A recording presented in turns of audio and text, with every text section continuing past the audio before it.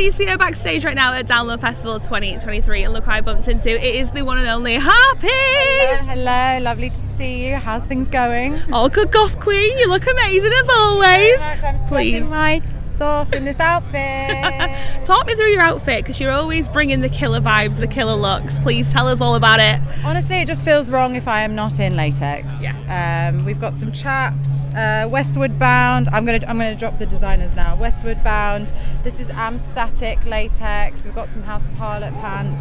And I'm wearing a Mary Wyatt top. Represent. Love Mary Wyatt. Of course, definitely. Now, of course, we're here at Download on the 20th anniversary, which is a killer thing, isn't it? It's been amazing so far. I've seen you around all weekend. Yes. I'm assuming you're going to be here until the very end, right? I will be here until the curtain calls. Oh, of course. Absolutely. You will find me raging at the front of every show. I'm having a great time. Yeah, you're having a good time. I mean, it's the 20th anniversary though, so have you got anything that you would like to say to Download on their 20th anniversary? Any memories you'd like to share, or any special things that have happened over the years, or just a message you'd like to send them on their 20th anniversary?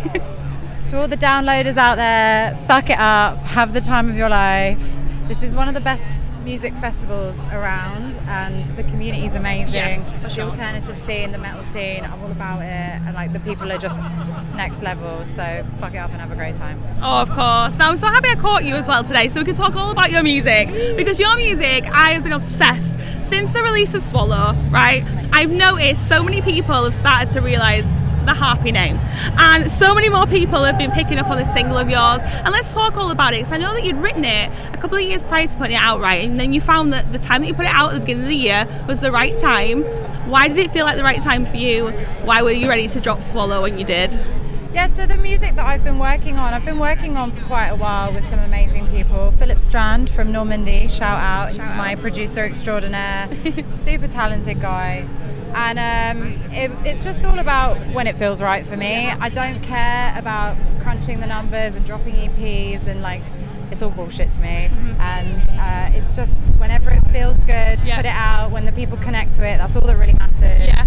And people really did connect to Swallow, and it's a big one for me. It's all about coming out of an abusive relationship and like turning the tables, and I'm just chuffed with the response. Really chuffed with it. Well, that was the next thing I was going to ask you about the response, because when I heard it, I was like, wow, it's got anger in there, it's empowering, it's witty, your lyrics are amazing, the way that you word things, such a good storyteller you are. How have you found everybody else has reacted to it? Have you had a lot of messages, a lot of response about this single in particular?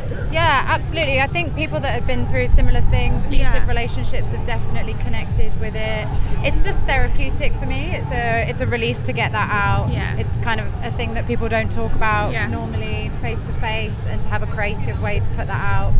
I'm super grateful, and like the community's just like grabbed onto it and flown with it, and the support's been absolutely amazing. Yeah, it's really good to see, and I want to know what you're working on next as well, because I don't know how much you can talk about right now in the hollow ground of Donington Park, but Harpy, what is next? Can you tease anything for us?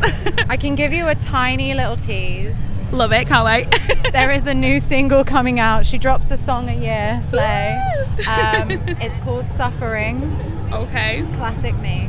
And it's got a feature on it, which I'm really excited about. Oh, okay. I can't tell you who. All right. But everybody's going to know who it is, and it's going to be fucking sick. Oh, I cannot wait to hear it. And since you are giving the goth vibes every single day to the best of your ability, you are like goth queen for sure, I want to ask you, since you're a fellow spook, if you were a ghost and you could come back and haunt anybody, fake person, celebrity, whoever, who would you come back and haunt?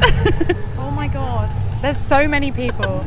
There's too many people, but I would absolutely haunt my exes and ruin their lives. Why not? Who wouldn't, you know?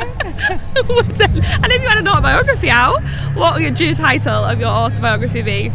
The Morbid Life of Harpy? I don't know. Something dark and miserable. Yeah, something grim, but the best. I love that. Okay, well, like I say, Download Festival has been amazing so far, and it's amazing to see you here amongst it, and I cannot wait to hopefully catch you on the stage very soon as well. That would be amazing, wouldn't it? It's coming soon this year. I can't announce any dates, but shit is happening. Stay tuned. Happy everybody!